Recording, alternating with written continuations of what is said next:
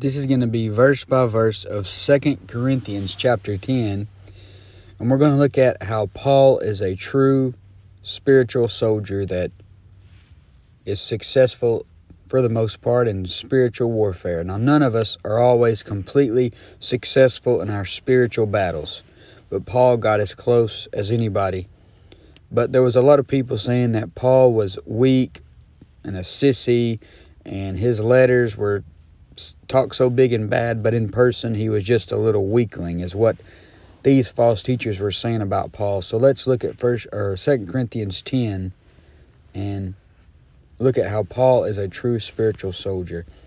All right, verse 1. Now I, Paul, myself beseech you by the meekness and gentleness of Christ, who in presence am base among you, but being absent am bold toward you. So the Corinthians thought Paul was a little wimp in person. They thought his letters were bold and powerful. And when reading his letters, they thought he would be a big dude, but when he showed up, he was just a little dude. His presence was base among them. So the Corinthians thought he talked big and bad in his letters, and that he couldn't confront them face to face. But we know Paul is a spiritual soldier because he didn't live for the flesh. In 2 Corinthians 10:2 it says, But I beseech you that I may not be bold when I am present with that confidence, wherewith I think it to be bold against some, which think of us as if we walked according to this flesh. Paul is beseeching them. He is urging them to get right before he comes, so that he doesn't have to be bold towards them when he is present.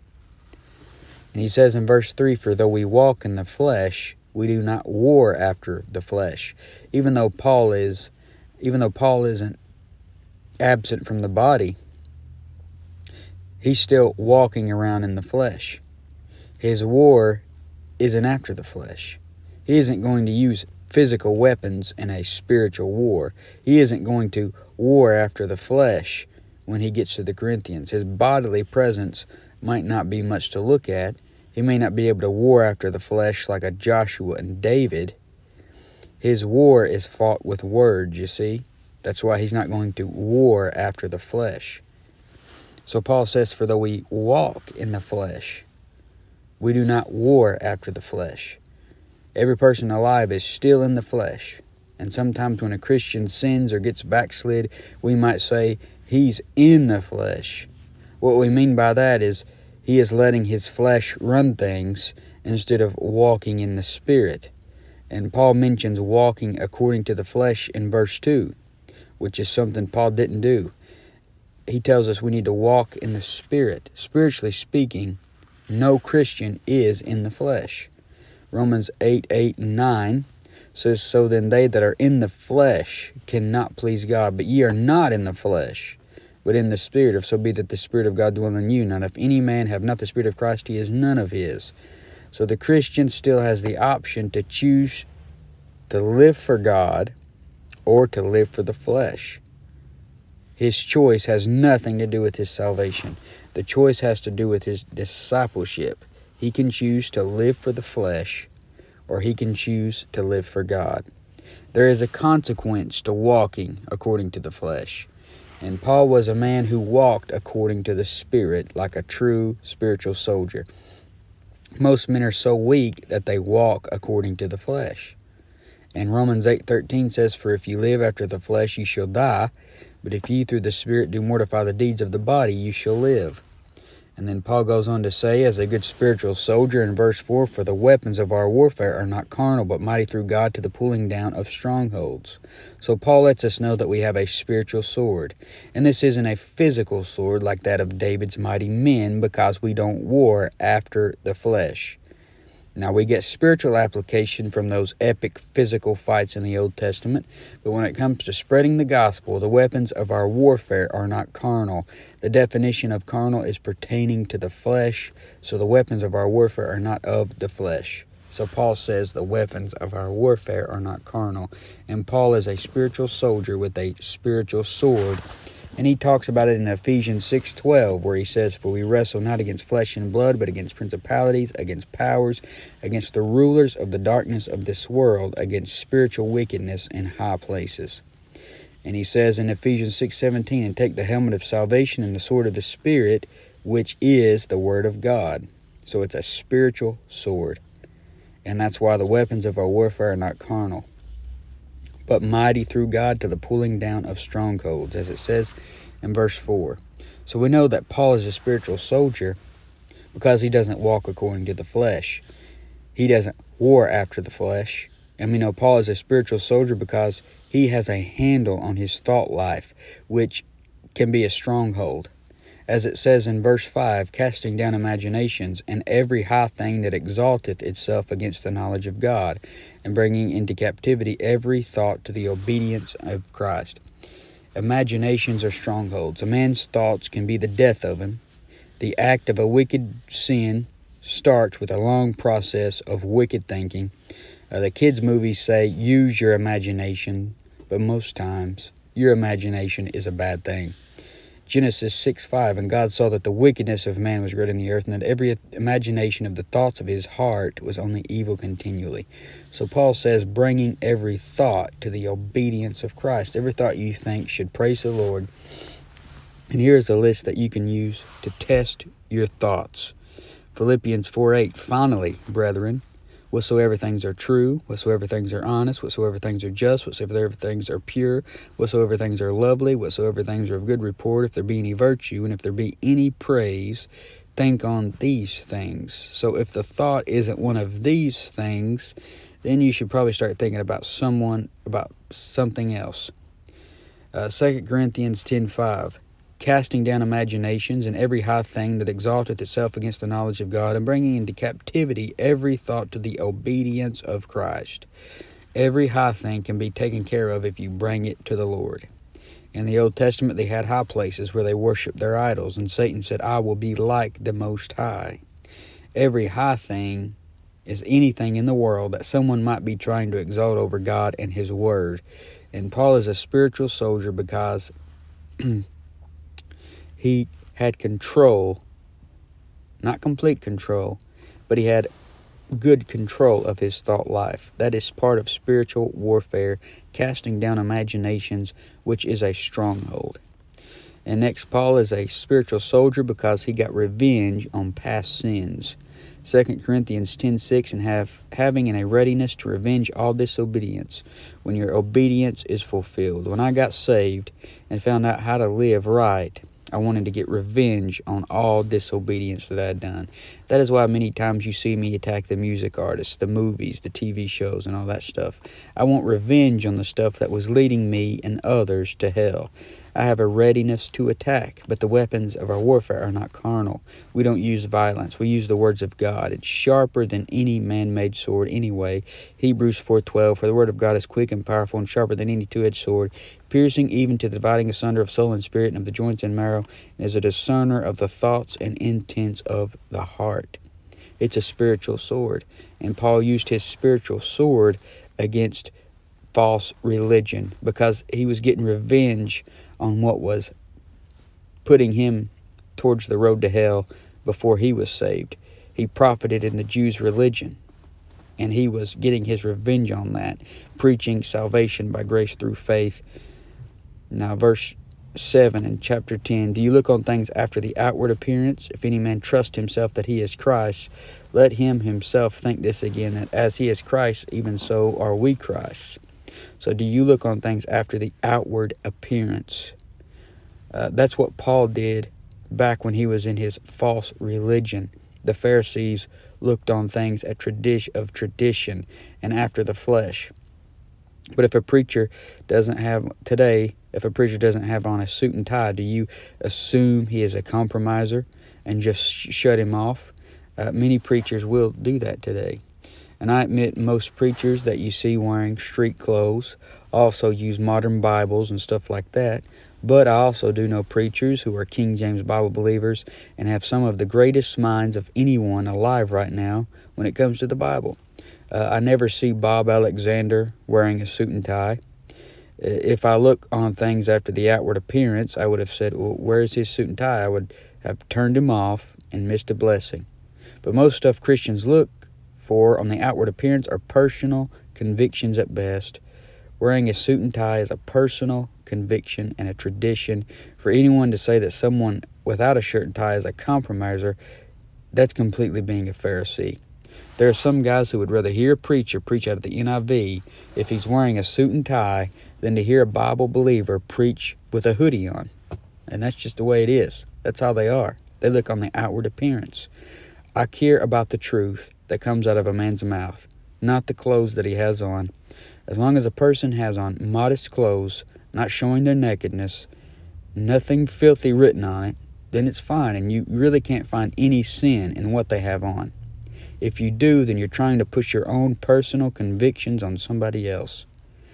The Corinthians were looking at Paul's outward appearance, and Paul probably had rusty-looking clothes, a frail little body, a short little guy who had been beat and everything else. Sometimes people who don't look saved are actually born-again believers. I mean, Joe Biden looks like a well-to-do man, yet he's one sick puppy. And I know born-again believers that have tattoos of spider webs on their hands and fingers, and sometimes a man will carry the scars over into his saved life that he got on the way of being a transgressor.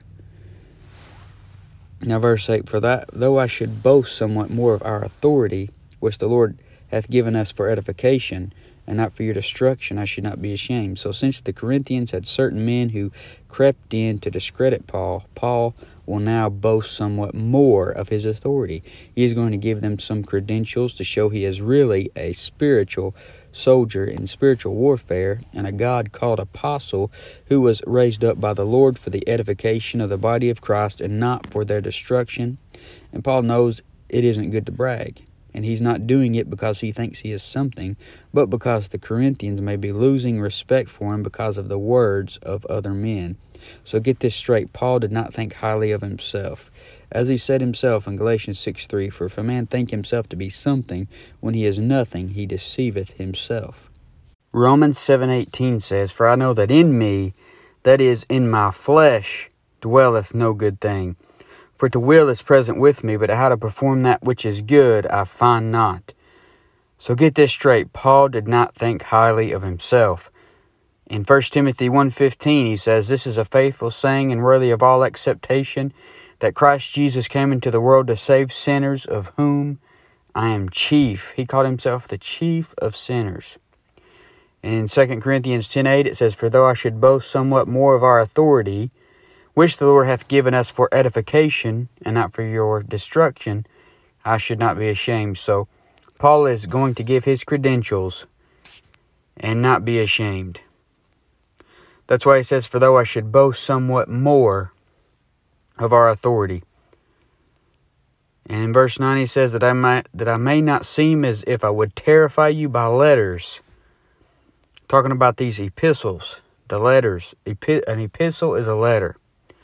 Paul isn't just trying to terrify them by letters. He's not sending them little notes in the mail that say, I know what you did last summer. Like the movie where the guy is sending letters to the people terrifying them. It's not like that. 2 Corinthians 10:10 says, for his letters say they are weighty and powerful, but his bodily presence is weak and his speech contemptible. So that's what they were saying about Paul. All these false teachers, and getting a lot of the Corinthians to believe the same things about him. And you see this today where you'll have a person, they'll get saved under a certain man's ministry. Somebody comes along and they say, well, that man is a false teacher. And it turns them away from their spiritual father, their spiritual mentor. And this guy's just trying to draw disciples after himself. He's trying to get somebody else's converts and make them his students. But Paul is a spiritual soldier.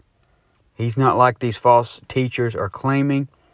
Paul is a spiritual soldier who relied on the words of God. And that's why his letters were weighty and powerful. And you can see that he quotes the Bible. You could tell that he's read the Old Testament. Paul's letters were powerful. He was bold in the truth. And the truth hits hard. Paul's weapons were not weapons of the flesh. They weren't carnal. Paul may have been one of those guys who, when he preached, when he got up and preached, they would say, I like him all right, but he's more of a teacher. You know how they say that a lot. They say he's not really a preacher, he's more of a teacher. He says some good stuff, but he kind of bores me because he just talks in a regular voice and doesn't move around a lot. They said his bodily presence is weak and his speech contemptible. People say Joe Biden is nice and that Trump is mean, simply because of how they talk. Men judge how spiritual you are because of how nice you talk, or things like that. 2 Corinthians 10:11. Let such an one think this, that such as we are in word by letters when we are absent, such will we be also in deed when we are present. So what Paul says in letters is how he will be when he is present. I should be the same in person as you hear me speak on these studies. A teacher should talk the same when he teaches as he does in person. But Paul is a spiritual soldier that knew Jesus is the standard, and he's not the standard. A lot of preachers or teachers will, they'll make themselves the standard. For example, if you're not abstaining from all the same things that they're abstaining from and doing all the same things they're doing, then you're not right with God according to them. But Paul knows he's not the standard and the Lord is the standard. In 2 Corinthians 10:12 he says, For we dare not make ourselves of the number or compare ourselves with some that commend themselves, but they measuring themselves by themselves and comparing themselves among themselves are not wise. So some commend themselves, according to Paul here. Sometimes a preacher will brag on himself for about 15 minutes before he even tells you to open your Bible. Paul wasn't that way. Paul says when they compare themselves among themselves that they aren't wise. Sometimes you'll find the most worldly person in your church and compare yourself to that person to make yourself feel better about how bad that you're living. Or people will compare themselves to other Christians and try to compete with that other Christians on who is the most righteous, who's going to be the most righteous. 2 Corinthians 10:13 says, But we will not boast of things without our measure, but according to the measure of the rule which God hath distributed to us, a measure to reach even unto you. So Paul isn't going to boast of things without his measure. He isn't going to boast in another man's line of work, but in the measure which God had distributed to him. That's what those false teachers were trying to do. They were trying to get Paul's converts, make them their students, and then they would boast in his line of work. The Corinthians was his line of work. He had converted them. He was the one that was going to help them grow. And these men were just coming in and trying to make Paul look bad. That way they wouldn't listen to him anymore. They would listen to them. There was men coming in, stunning the growth of the Corinthians by placing doubt on Paul. Now verse 14, For we stretch not ourselves beyond our measure, as though we reached not unto you, for we are come as far as to you also in preaching the gospel of Christ. The Corinthians were not a stretch for Paul. The Corinthians were some of the people that God had given Paul, and there were men coming in and trying to boast in Paul's labors, taking the Corinthians on as if they were their converts, and turning them away from Paul, as we've said. But Paul was a spiritual soldier who did right by his other soldiers. In 10:14 through 15, it says, For we stretch not ourselves beyond our measure, as though we reached not unto you. For we are come as far as to you also in preaching the gospel of Christ, not boasting of things without our measure, that is, of other men's labors, but having hope, when your faith is increased, that we shall be enlarged by you according to our rule abundantly. Sometimes a preacher will start up a church up the road from his pastor, from his old pastor, and many of the church members will follow him to that church. He then might boast in his numbers, but then he would be boasting in another man's labors. His former pastors many times who led many of those people to the Lord. Verse 15, Not boasting of things without our measure, that is, of other men's labors, but having hope, when your faith is increased, that we shall be enlarged by you according to our rule abundantly. You don't want to boast in another man's labors. You don't want to take all the credit for souls being saved when a bunch of other men had a hand in it. And he says in verse 16, to preach the gospel in the regions beyond you, and not to boast in another man's line of things made ready to our hands. So Paul hopes that their faith will be increased and that they will grow in the faith so that he can give more effort to going into the regions beyond them to preach the gospel. But Paul is a good spiritual soldier who knows who deserves the credit, and it's not him. In verse 17 he says, but he that glorieth, let him glory in the Lord. Even though Paul had to commend himself, he still threw in verses like this to show that he knew God gets all the glory. It says in verse 18, for not he that commendeth himself is approved, but whom the Lord commendeth. So any man can get up and commend himself and brag about himself, for not he that commendeth himself is approved. Does the Lord commend that person? Does the Lord approve that person? Paul's epistles turned out to be in the Holy Bible.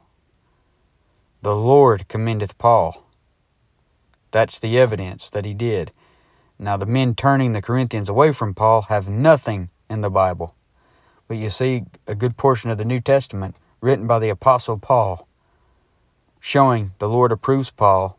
That's the Lord commending Paul, who is a good spiritual soldier in the Lord. But this has been 2 Corinthians chapter 10.